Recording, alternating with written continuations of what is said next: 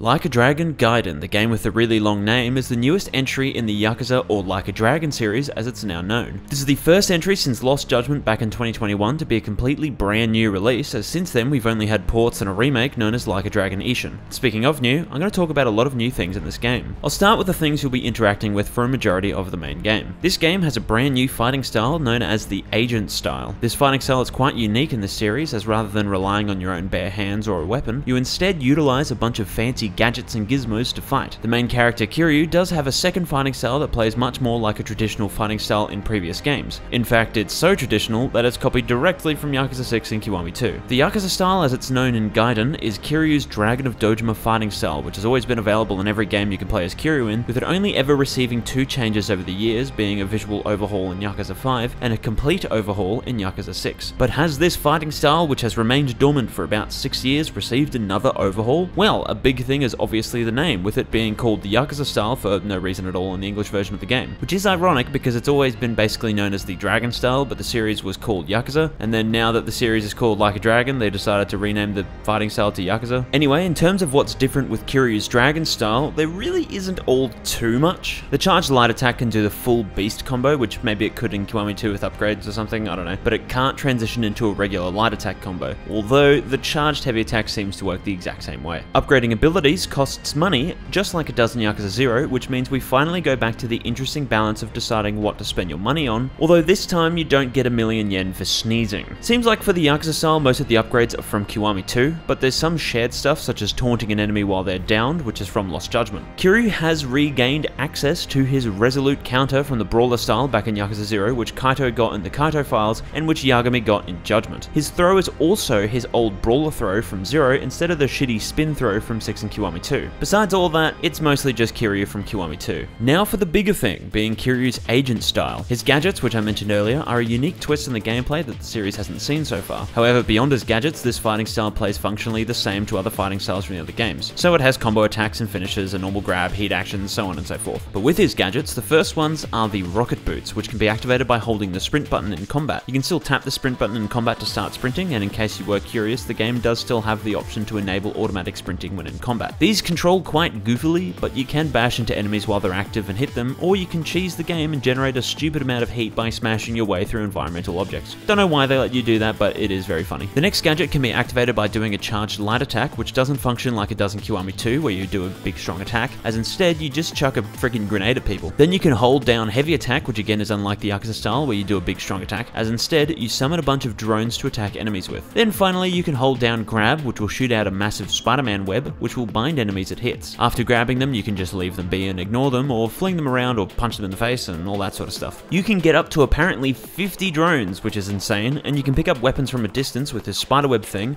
but it's really freaking hard to do. Just like with Lost Judgment and its three main fighting styles, Agent style has a whole array of different animations that make it unique. For example, picking up objects has a different animation now. And there's even a cutscene where Kiryu goes and changes up his stance, further emphasizing the difference between them. Thought that was worth mentioning because Judgment, which also had two fighting styles, had mostly shared animations between the styles. Then the other main thing you interact with is the new areas. So firstly, you're playing Yokohama from Yakuza Like a Dragon, and Sotenbori from Yakuza 2, although more accurately it's from Yakuza Kiwami 2, as this is the version from that game. However, they have added back a park that used to exist in Sotenbori that was cut out of Kiwami 2, which I mentioned back in 2021, and then no one else gave a shit, and now they've added it back, so I mean, hey Yokohama, I know you're watching this. The Yokohama you get to play in is also the one from Like a Dragon, which makes sense in terms of the timeline, but this little building here in Lost Judgment was retconned to have been there for years, so I don't know what's up with that. It's also heavily restricted, and I don't think that's because of where I'm at in the story. Whether or not Seiryu High is still there from Lost Judgment, I don't know at the time of recording this, but I'll try and look for it in some footage. But more importantly, there is a brand new playable area known as the Castle. It's significantly smaller than other maps of the series, especially Yokohama, but it is incredibly detailed and looks absolutely stunning. There's lots to do in this new area, although most of the things you can do are minigames that are mostly from previous games, although there are a couple of ones that are technically new. The returning minigames are poker, blackjack, darts, pool, which has finally returned after like 7 years, Daytona USA, which I know is a big deal, Pocket Circuit Racing, which again is back after 7 years,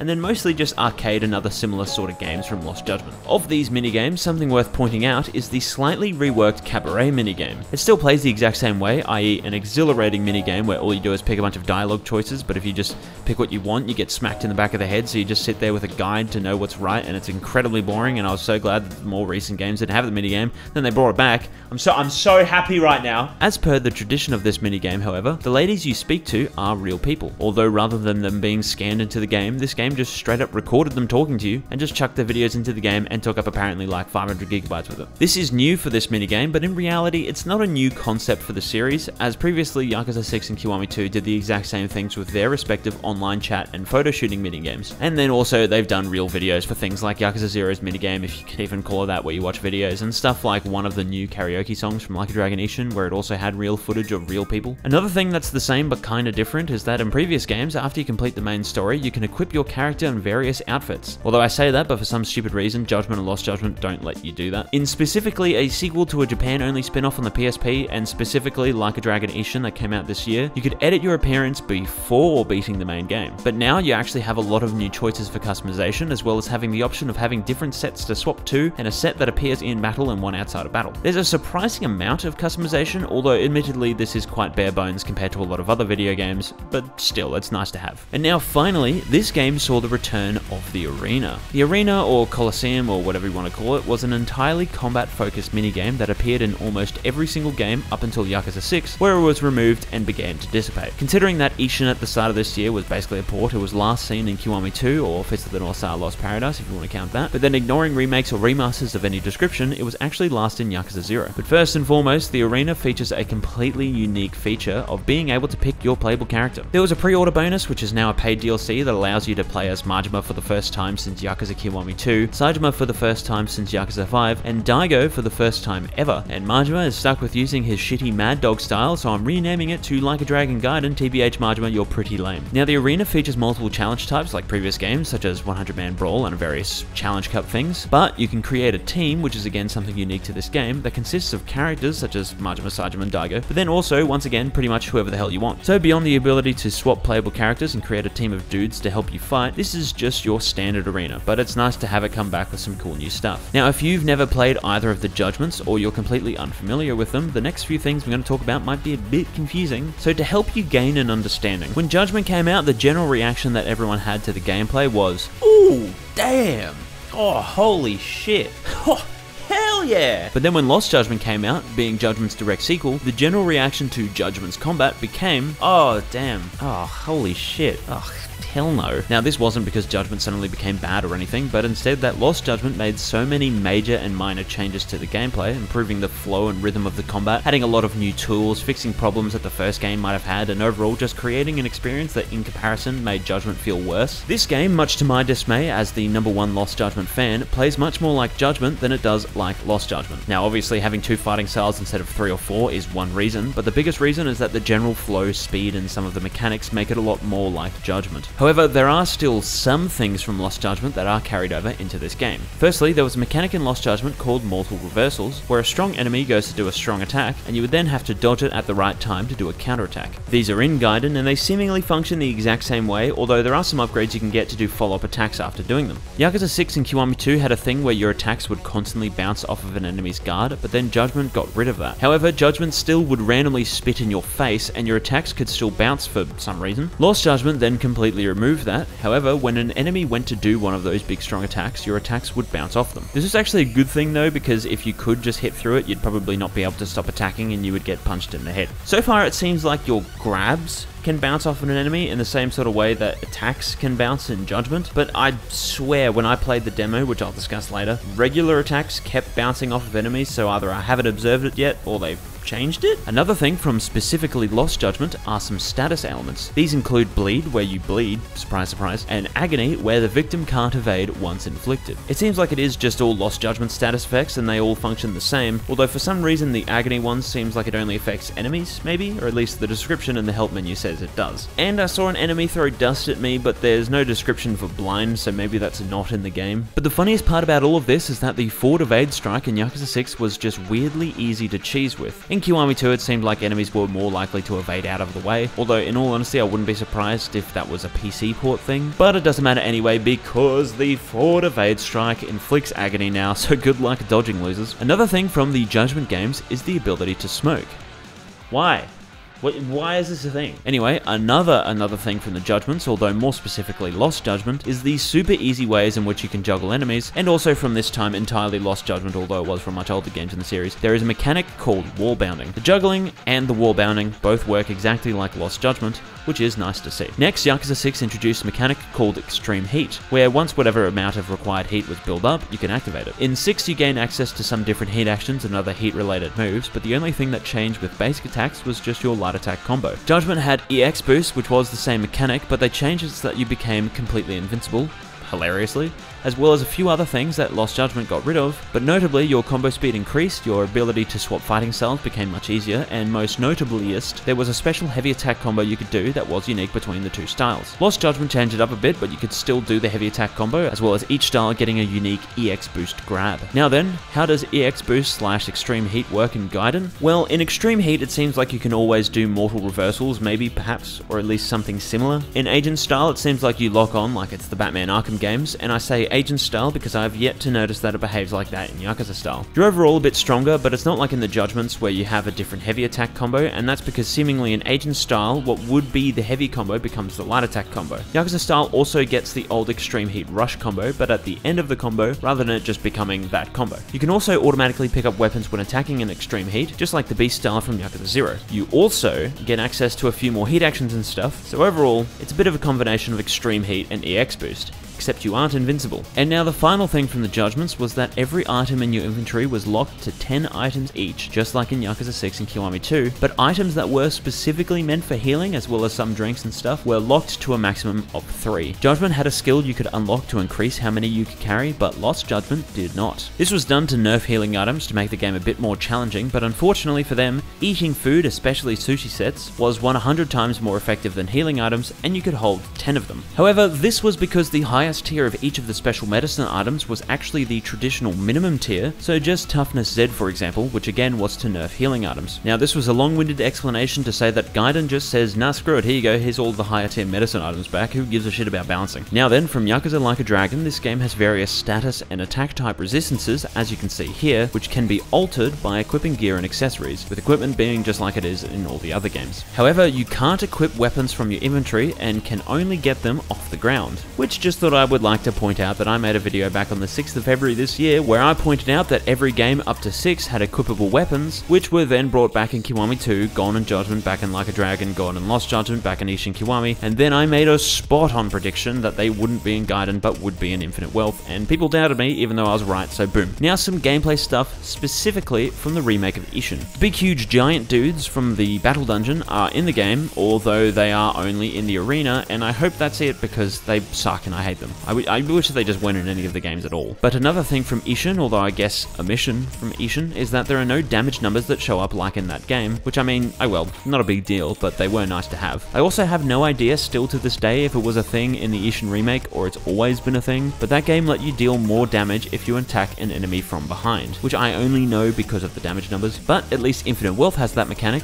and great transition because once you beat Gaiden, you unlock a special demo for the upcoming Like a Dragon Infinite Wealth, which is a game that I am immensely excited to play. But because this video is going to be longer than I was initially hoping it would be, I'm going to talk about that demo in another video, which will come out when it comes out, I don't know. But before I move on, just a few little small things that I thought I'd chuck in here. Watching a character eat food at a restaurant is back.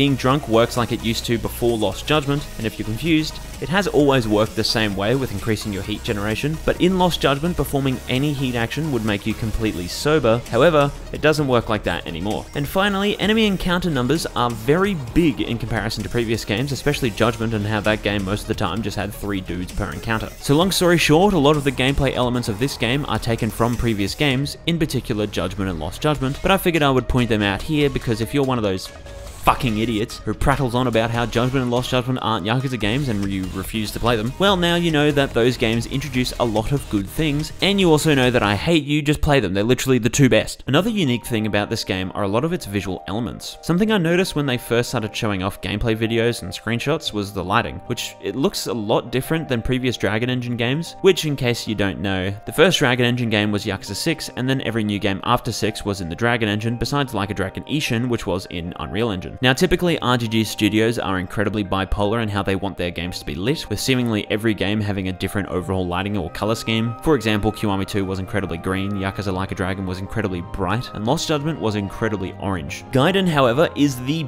best looking Yakuza game so far. It still has some of the classic Dragon Engine blunders like the depth of field and screen space reflections being a bit poopy, but it seems like they've decided to play around with more lights like they did back in Judgment, except this time, hopefully, maybe, probably, it doesn't obliterate the game's frame rate. The lighting style very much is focused on highlights and especially enjoys the use of overall black colors with lots of red, green and blue highlights. You can even see during gameplay that everything is much darker, but there's lots of very strong lights that, again, highlight everything. However, speaking of those early gameplay videos, I don't know why, but for some reason it felt like so much promotional material for the game was recorded in like 720p. Like seeing this same clip of Majima sprinting and then him and Sajima fighting over and over again just made me angry because it looks horribly blown out. Turns out that's just the arena, which just looks horrible, and I don't care what anyone else says. The game features an opening similar to what the Judgment games have, which is different to all the games before 6 where they had it play when you open the game. These Judgment ones were very much showing off the faces of the actors they got and didn't really introduce the story all too well. I mean, especially Judgment's like, why does Kaito evaporate? But this one is a very, very good way to introduce the game's tone and lead into the game's story. Infinite Wealth, although it's not out yet, is also doing the exact same thing, although as you might expect, that game is a lot more cheery than this one. Regardless, this is a good trend to set after Yakuza 5 got rid of the openings of the games. I mentioned it early in the video, but the new area has a lot of really nice sheen to it. Most likely because it's smaller, it seems like the developers wanted the area to be as jam-packed as possible, so it is absolutely littered with decorations across the board. While it isn't the most detailed in terms of gameplay, it definitely is the most visually detailed area in any of the games, as every single inch is just filled with these beautiful designs. Another visual thing with this game is that surprisingly, there are a lot of new NPC models. They're always adding more outfits and whatnot to NPCs in the game, such as specifically this Hawaiian shirt dude in Like a Dragon, or this guy here in Lost Judgment with Kaito's shirt. But this time, they just added new ones all across the board, which is quite surprising given how they also have done that with the upcoming Like a Dragon Infinite Wealth. Given that the game is set in Hawaii, they couldn't realistically just plaster the same Japanese citizens that have been wandering the streets since Yakuza 6 everywhere, and so they created a bunch of new people. However, what I think may end up being the case is that in Infinite Wealth they decided to just do new NPCs in every area of the game, and the Japanese NPCs have probably been retroactively ported into Gaiden, but I know 3 people will find that interesting, so whatever, moving on. But anyway, this game has an actual setting in the menu for HDR, which stands for High Dynamic Range, being the first time that these games have properly done it. Also, the UI of the game is very clean in comparison to previous games, and looks very nice and simple, which I quite like. Now, at the time of recording this voiceover, I haven't gotten to any of the proper dynamic intros where there's animations and shit that transition to gameplay because I don't really have the most time in the world, I'm sorry. But this game does use a new style for title cards which affects story encounters, boss fights, and street encounters. The game will invert the colors, then slam down the title card with a very nice looking black, white, and Damascus camo from Modern Warfare 2019 colored flame effect. It's very short and simple,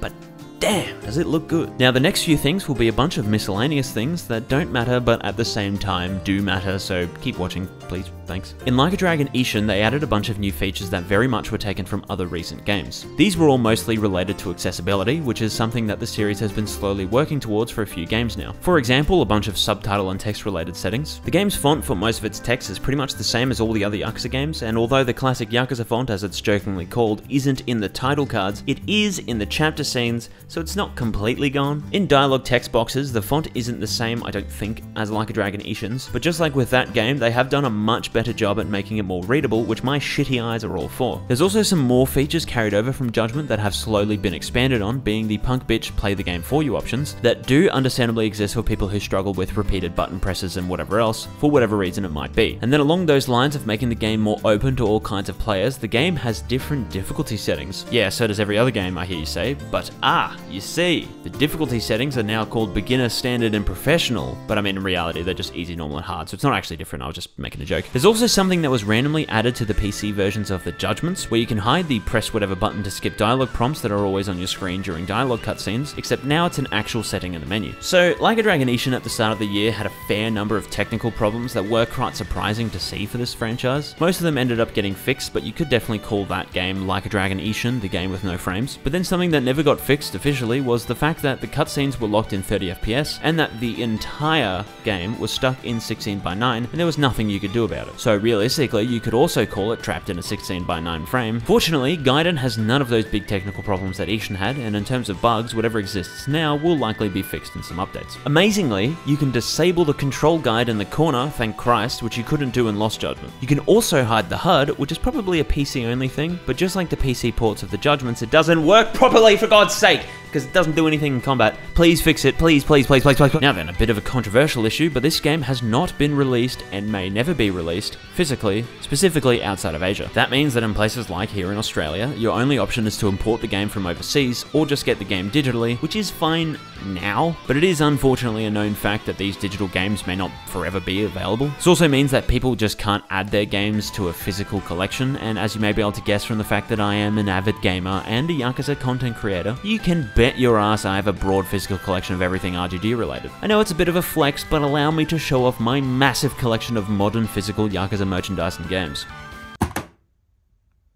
Yeah, I buy all of them digitally anyway. But another controversial issue that is technically bigger as it affects all versions of the game, no matter the region and no matter the form in which the game is owned, is the lack of English dub at launch. Now, I know a lot of people won't play with the English dub, and even though I am a staunch English dub enjoyer, I don't really care that it's not in either. But I figured I might as well explain a secret little bit of behind the scenes stuff. I'm gonna try and be as quick as possible, but Atlas USA, who basically became Sega of America later down the line, localized Yakuza 0. This team was mostly the same people up until Lost Judgment, and then there was some shifting around, and now we got the team who did the English localizations of the Kaito files and Like a Dragon Ishin. This team, as far as I'm aware, are seemingly the same people who have done Gaiden and are doing Infinite Wealth. I know for a fact that the Yakuza 0 team certainly didn't have an easy time localizing all of these games, even though their release windows initially were quite a long time after the Japanese release of whichever game. But it's understandable that it takes so long, considering that over on the Japanese side, when they want to write text, they just write it. But while I'm oversimplifying things here, pretty much every bit of text in the English versions of each game has to go through a two-step process, being translating, then rewriting the translation so that it makes more sense or sounds better or whatever. But anyway, as the years moved on, we get to the more recent games, which began having a smaller release window for the English team, but fortunately their experience in previous games most likely made it easier. Lost Judgment then became the first one to have a simultaneous worldwide release for the series, which meant that a lot of pressure was put on the team, but they managed to succeed. On top of this, Judgment then set the trend of doing English dubs, which then meant an even bigger layer of work was needed from this team. So now they had to do the two-step text process, but then also cast people to be these characters, rewrite almost all of the spoken dialogue so that it can fit lip flaps or cutscene timing, record all of that dialogue, do a separate set of subtitles for the dub, make sure it all actually fucking works in the game, then chuck it in as an option that a lot of people won't pick and that those same people will cry about on Twitter. To add to this strenuous exercise, this will essentially be this new team's first dub for the series, although there are still people like the casting director Keith Aram who's still involved. This was because Ishin never had a dub, as that would have been a waste of time because the Japanese team recorded like 10 minutes of dialogue for that game, as almost all of it was copied from the original version of Ishin, so the English team would have had a massive workload that the Japanese team didn't, so yeah, that's pretty fair. Another fair consideration is that, again, Lost Judgment was the first simultaneous worldwide release, which has now become the norm, meaning that this team don't have the grace period that the Zero team had. Then, another consideration is that Gaiden is massive, even though RGG are pretending that it isn't, and it's releasing 2 months before what is most likely the biggest RGG game ever made, meaning that again this team will have to do 2 huge dubs and localizations close together. Then a final consideration is that while I don't know the full list of employees working on whatever game, Sega of America / Atlas USA have to do English localizations of Gaiden, Infinite Infinite Wealth, Persona 3 Reload, Persona 5 Tactica, Metaphor ReFantasio, or however you say it, and Unicorn Overlord, all of which are incredibly close together, and all of which will be fully available with English text, and I don't know about that Metaphor game, but all of the other ones will eventually have full English dubs. So yeah, Sega like to do things that, to put it lightly, annoy me quite a lot, but I can't help but feel bad for them, which is why I'm fine with them releasing the English dub of Gaiden whenever, even if it's like in 2025 or something. Then my final bit of defense for people who probably hate me is that there was a big controversial issue that people are still salty about, being the recasting of Daryl Carrillo, I'm sorry, I have no idea how to pronounce it, who was the original English voice actor for the protagonist Kiryu back in Yakuza 1 on the PS2. He's now been replaced by a YouTuber, and everyone thought that he was only hired because he was popular, even though he's not that popular, and also Sungwon Cho, who is more popular, was in all of the dubs for Judgment and onwards, but anyway. A lot of people think it was disrespectful to Daryl as he voiced Kiryu in the original Yakuza, and was brought back for Yakuza Like a Dragon, only to be tossed away immediately. Now, this is all purely a guess on my part, but allow me to tell you the tale of what probably went down behind the scenes when the team were casting for Yakuza Like a Dragon. Alright, so now that that's sorted, we just need someone to play Kiryu.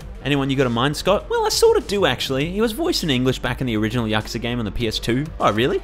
Did you ever play that game? No. It was 2006, so I was probably too busy trying to convince people that Castlevania 2 was good, even though it wasn't. Right. Well, what if we got that guy from the original to come back? We got Bill Farmer after all. That's a great idea. I think getting Daryl back to voice Kiryu will be a great love letter to the English-speaking people that have been fans of the game since the very first one. Well, all two of them, but still. I'm sure with practice and our strong direction that he'll do just fine. I mean, he only speaks a few lines in the game anyway, and this will be the last game he ever appears in. Right?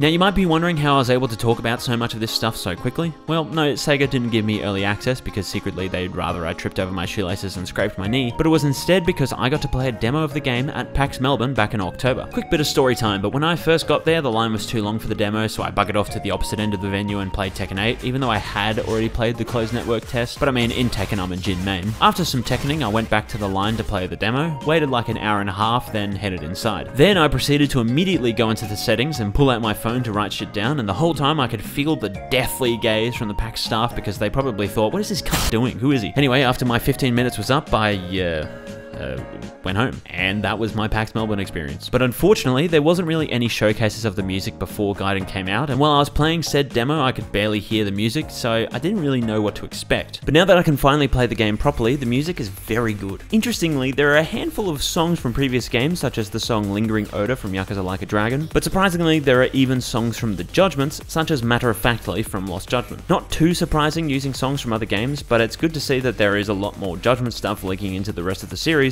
because it definitely felt like they were going to continue pretending like they didn't exist. Now then, just because I can, I thought I would highlight this one song, because it's bloody awesome.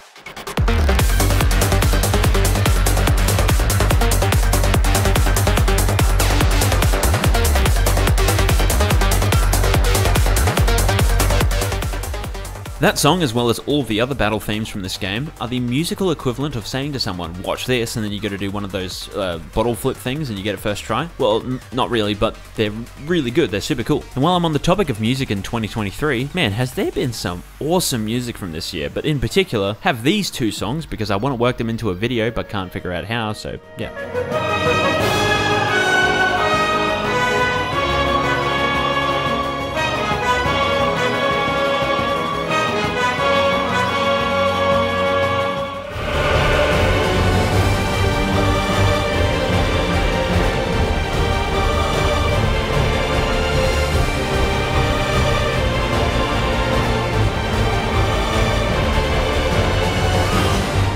And now it's conclusion time. This video was, to put it simply, a bit of a bitch to make. So if you enjoyed it, please do consider subscribing, it'll mean a lot, and maybe it'll mean a lot more to Sega, and they'll finally be like, hey, this guy's based, let's just give him the game at least like 1 day early so that I don't have to make assumptions because I can't beat the game in 5 minutes, and then like a month from now look like a foolish fool. When I started to play the game, I noticed a handful of changes between the demo and the final release. Most of them were very small, but in all honesty, it could have just been some things that were disabled in the demo, or there were some bugs that affected things, I don't know. But some of those differences were that extreme heat in the demo for the Yakuza style felt pretty worthless. Swapping styles was also significantly slower in the demo, but in the final game it feels much faster. There are also plenty of other things I haven't mentioned, but those are mostly spoilery things, or just small stuff that's typically different between every game, most of which will affect side content, or things like shops and skill trees and stuff. But regardless, 2023 has easily been one of the best years in gaming, for the players, not necessarily the workers. But there were so many incredible games being released this year. Of the ones that I played, that I remembered, there was Fire Emblem Engage, Dead Space Remake, Metroid Prime Remastered, Ishin, Resident Evil 4, Tears of the Kingdom, Final Fantasy 16, Spider-Man 2, and then there were so many other games that I know people liked that I never got around to playing because of how many games I was preoccupied with. And also Titanfall 2 is back, and I just want Titanfall 3, that's all I care about. But now Gaiden can be added to this fantastic list of amazing games released this year. And so, if you're someone who has, say, a PS5 and you've been holding out all year not really knowing what games to get for it, well, let's say you're someone who's played God of War Ragnarok, or perhaps you got one or both of the Spider-Man games on PS5 before Spider-Man 2 came out, and now you want something new and are deciding between actual Spider-Man 2 or seemingly Japanese Spider-Man 2. Well, if you want a game that has intense and fun action combat that's mentally satisfying in so many different ways and is just so enjoyable that it fills you with an overwhelming rush of adrenaline every time you play it, where you'll be on the edge of your seat between every encounter praying that the next one comes sooner, if you want a story that's so captivating that you'll feel like you're there in the world itself, with characters so in-depth and well-written that you'll feel like you've known them your entire life, and cutscenes that genuinely have the same level of quality as a feature-length film. If you want a soundtrack that blesses your ears with perfectly made sounds that'll get stuck in your head no matter how hard you try to prevent it, even though you'll gladly let those songs remain in your brain until the day you die. If you want a game from a company that have had several blunders in the past, but time and time again prove that they know exactly what they're doing when it comes to making a perfect game, with this game being no exception. If you want something that's so life-changing and lore-defyingly brilliant that'll keep you awake every night because you can't help but think about it and can't help but just want to keep playing it again and again, so much so that you wish you could erase your memory and experience it all over again. If you want the best game, not only of 2023, but of all time, to add to your PS5 library, then get Final Fantasy 16.